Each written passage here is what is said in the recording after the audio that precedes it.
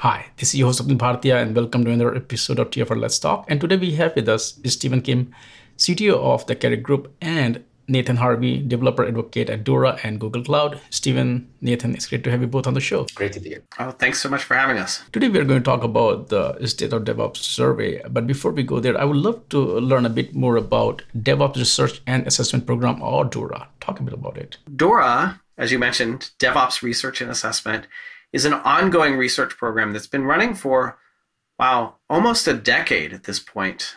This research program really seeks to answer the question, how do teams get better at delivering and operating software? And does that matter to organizations? And of course, not surprisingly, what we find is that, yes, technology drives value and innovation across organizations of every shape and size, and that there are proven ways to not only measure, but also ways to improve how teams accomplish that software delivery and operations performance. Can you talk a bit about what kind of data is being collected and, saying how and what you learn from this data? When we talk about DORA, we really think about, of course, commercial outcomes. Is an organization performing? But then we have to look at some metrics to understand how is our software delivery and operations performance going. And for the metrics, we use 4 key measures for software delivery performance. 2 of those measures look at throughput, 2 that look at stability. On the throughput side, we ask these questions of how long does it take for a team to get changes into production, and how frequently are we doing that? And so we call those respectively your change lead time and your deployment frequency. Of course, we want to move faster, but we need to do so safely in a way that's stable. And so on the stability side, we have the question of how frequently are those changes that you're pushing causing a failure or interrupting your customer's experience? And then finally, on the stability side, we know that we don't live in a world where there is zero risk. There's always risk in our systems. So we have to look at when we do have an outage or an incident, how quickly does a team react and respond and restore that service to our users? So to recap the 4 metrics, they're deployment frequency, change lead time, change failure rate, and then your time to restore service. Taken together, these 4 measures help us really assess how well is any one application or service performing. And so we ask in our survey each year, getting to your question of how do we get this data, each year we launch a survey. And we go out into the world with that survey and try to collect as much data as we can. And in fact, we'd love for you to participate today at dora.dev/survey. And in that survey, we ask the questions about those 4 key metrics, but then we go deeper and we ask about different capabilities that drive performance of those 4 key metrics.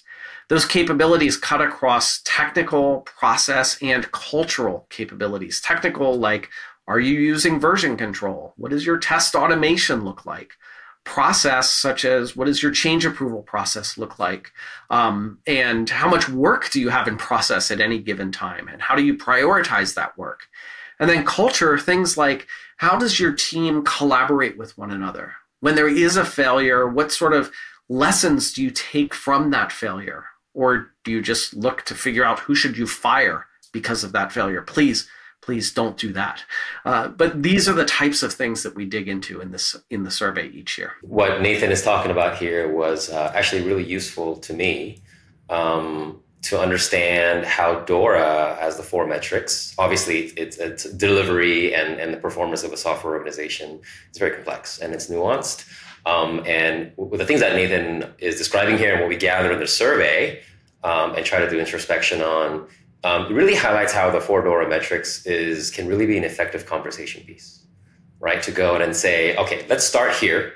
But really beneath that surface is, as we imagine, a lot of different directions that we can explore, ask questions about, and measure and gather input on to get ultimately toward a productive goal. What should we do, right? What might be some efforts that we might kick off? What might be some focus area that we start looking at a little bit closer as a result of the conversations that we've had? And that way, DORA, that is widely accepted, has been really, really useful for a company like Carrot, for example, where we come on sort of a common substrate that we can go and embark on a productive conversation. If you look at the previous 2022 report, can you share some of the highlights that were there, and then we'll see if you're expecting something different this year? There were definitely, so as part of the research, we publish an annual report, the Accelerate State of DevOps report. And so in the 2022 research and then the subsequent report, one of the tight focus areas for us was around security. We often think about security as the department of no, the department that's slowing down our deployment frequency. But we wanted to test that in our data. And one of the things that we saw is that the teams that have better security practices are actually able to have better software delivery practices and better organizational performance. So better security doesn't slow you down. But then probably the most interesting thing we found about security was the number one predictor of the capability, the foundational capability that predicts better security practices was culture. It wasn't a specific tool. It wasn't a specific technology. It was the culture of your team. How does your team work together? How do we collaborate? How do we learn from one another? Do we have a culture of learning within our organization? It might not come as a surprise, but we have data that backs this up and shows that culture is that key driver. One thing that Nathan and I spoke about earlier in the week was the survey is gathering response from humans. And the DORA metrics, as described, as we said, are measurable. They're objectively measurable. What is your lead time? What is your defect rate? What is your mean time to remediation? And we talked about, do they and how does what humans say about what happens and what we go and observe and measure, how do they compare? And what we found in our conversation and looking at the information was that they do align and they converge over time.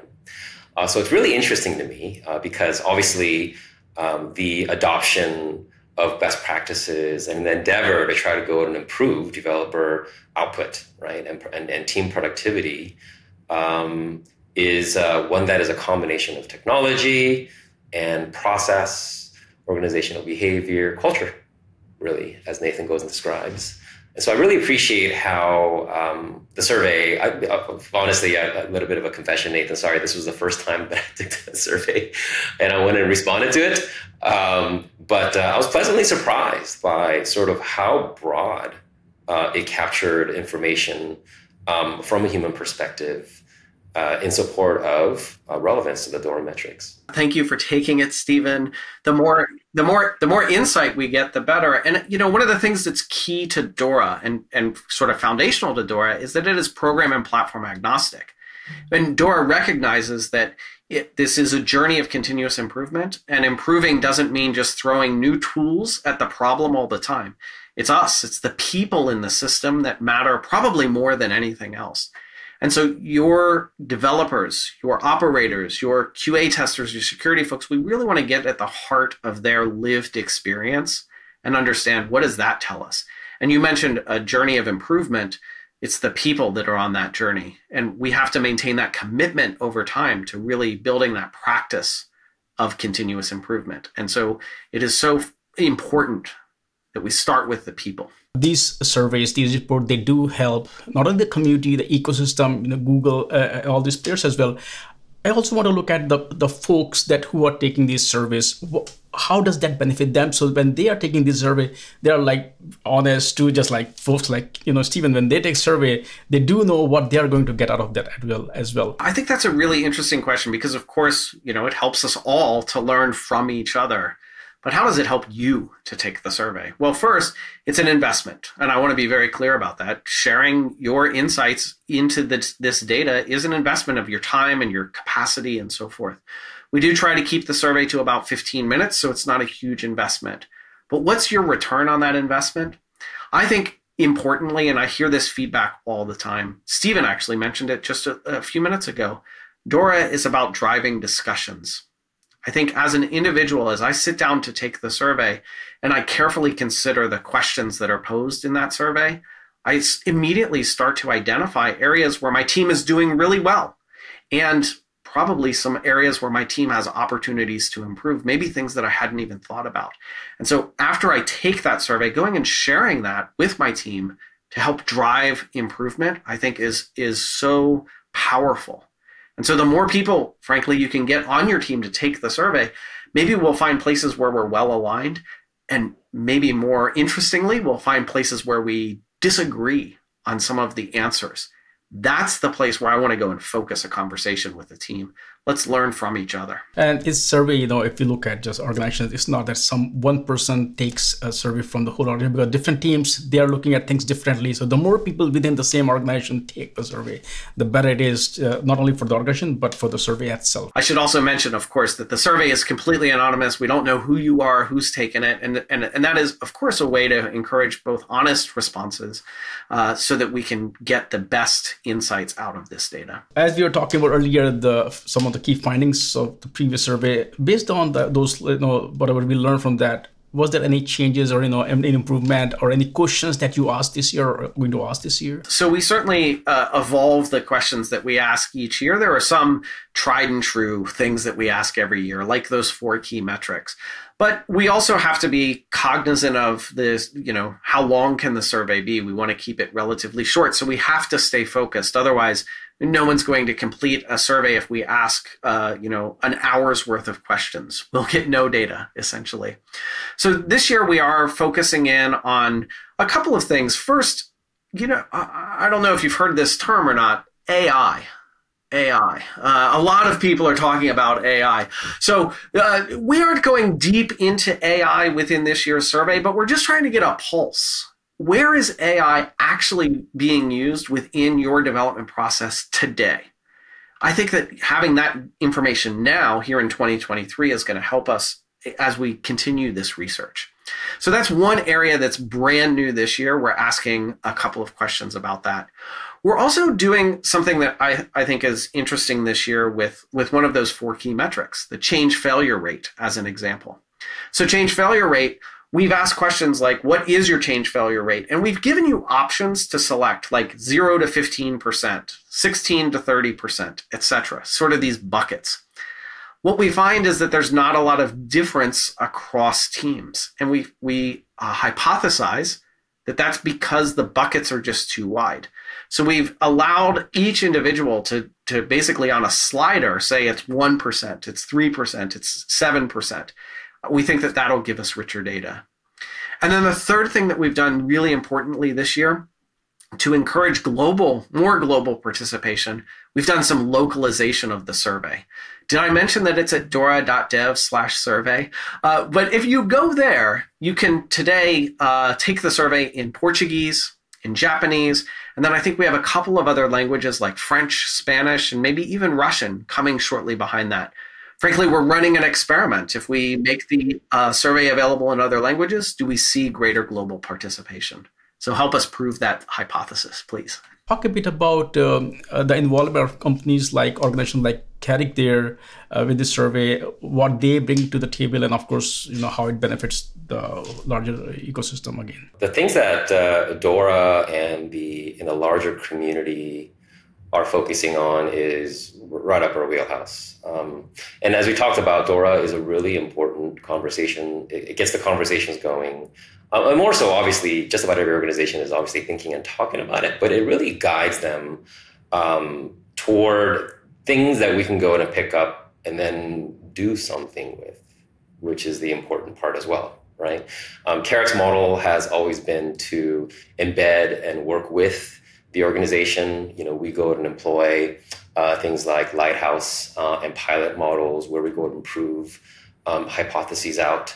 And so, as we come to, obviously we can go to sit with you and run through a DORA-oriented workshop to go and take baseline measurements of where you are, what some good targets for you might be, considering what the things that are asked in the survey, for example, might go and yield. And then we can go and work towards specific things that go to start moving the needle on the metrics that we collectively agree are important to you. So maybe we're sort of on the backside of the assessment part. But once again, starting the conversation is really, really critical. And so I think that makes Carrick's interest in the survey, DORA.dev/survey, it's really important to us. It's really important to us that companies are in a deliberate and really in a guided and tried and true way to join the larger community that is engaged in this journey, rather than trying to go out and do one-off on their own. They can obviously go out and do that as well, but I think, the DORA survey and the DORA conversations will be really, really helpful. Full cycle of getting tangible benefits to the organization out of this exercise that starts with something like the DORA survey. Yeah, and plus one to all of that. And I think we are so lucky to get to work with partners like Carrick. I think that so many organizations see the metrics, use the metrics to help drive conversations. But then what comes next? How do we put that into action? And that's where a coach and a partner like Carrick can really come in and help a team start building up those muscles. And it really is. I really equate it to building up muscles of how do we get better? Well, how do we get better at getting better? Carrick is a great partner to help us along that journey. Yeah, if I can highlight two specific things that I think is effective and I'm proud of that we've done. Number one is we actually do instrumentation. So we actually go out and build dashboards. We do instrumentation of your code pipeline and your release pipeline, and we go out and deliver for our clients the baseline and on an ongoing basis, what is the progression, right? And it's almost always to the up and to the right. Where it isn't, it's a surprise, and it goes and brings about interesting further conversations of, wait a minute, why is that happening, right? Which then leads to further action. So it's a very, very productive one. That's number one. And number two, the thing that I'm particularly proud of what we do deliberately is we go out and infuse culture into our engagements. So as Nathan was pointing out, it's about culture and it's about people and it's a mentality. And that starts with individuals, but it also speaks to organizational behavior, which then leads you to conversations about everything from empathy to organizational structure and in between. There's a lot to be gained to walk through this. Take the experience that not only us, but any other looking outside can bring in of how do other companies that have different measurements, what are they doing that might be same or different from what we are doing? But the important part is engaging outside your walls in a deliberate exercise in this. Nathan, Stephen, thank you so much for taking time out today, and of course explained the importance of DORA and also the survey. Thanks for all those insights, and I would love to chat with you folks again when the results of surveys are out and we can actually discuss what we learned this year. Thank you. Thank you. Thank you so much.